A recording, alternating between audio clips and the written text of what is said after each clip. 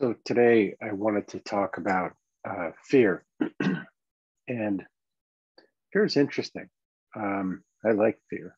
Um, I feel like it's really useful to have a rich relationship to fear. Um, I would like to be experience fear less often, perhaps, but for me, fear is an indication very often where there's some new ground to break. And this is something that I've spoken about in a couple other talks as well. Um, I did a little modeling project with this woman who had a very interesting relationship to fear, where in my experience at the time, when I thought about a certain new endeavor, fear would come up, and this was like a thought sequence that would happen in an instant so quickly that it was hard for me to even notice what was happening. But I would think like, oh, I'd like to go do this. And immediately, kind of unconsciously, so much fear would come up, and I would go from fear into sort of overwhelm, and it would just shut me down. And this woman had done some very, very major things in her life, and things that I found quite fearful. And as we were talking about how she did these things,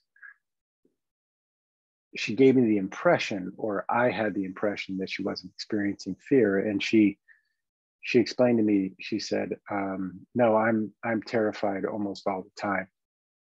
And this is what I found fascinating. And I said, well, if you're really fearful or terrified, how do you do these things?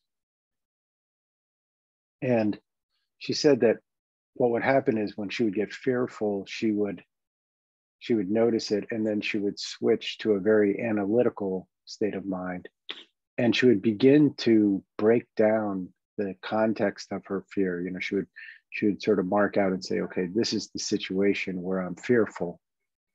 She was very clear on the context.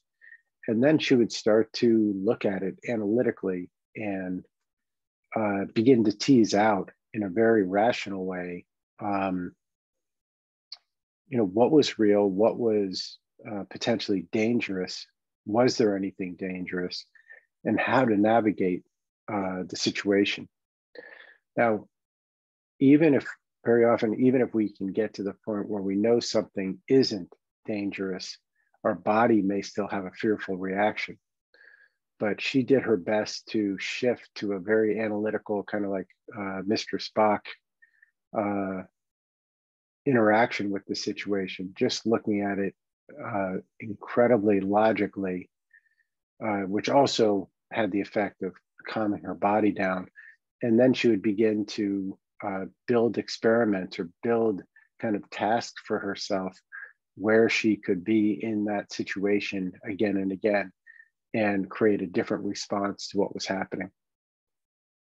So I loved this process of breaking something down and eventually knocking on the door of that situation again and again. And I think of it as sort of fearscaping, like you mark the territory, and then you go into analysis and really break down anything that's what's real and what's imagined, or what's a learned internalized response, and then figuring out challenges or steps you can take to begin to reprogram or recondition your response to that situation. And even if you're just taking these tiny steps, you eventually can get acclimated and sort of get comfortable in that context that used to generate fear for you. And she was very methodical about this. So for her, fear was not a reason to stop, but it was a reason to go into this process, and eventually a reason to engage in the context in such a way that she could have a different response to things. So I'm very thankful that I had that conversation with her, because now that's something that I do. And one of the trickiest things is just to notice when we are fearful, and so that we can go, oh, here's an opportunity where I can break this down and create little challenges for myself. so that I can engage in this ultimately with a different feeling response and some comfort.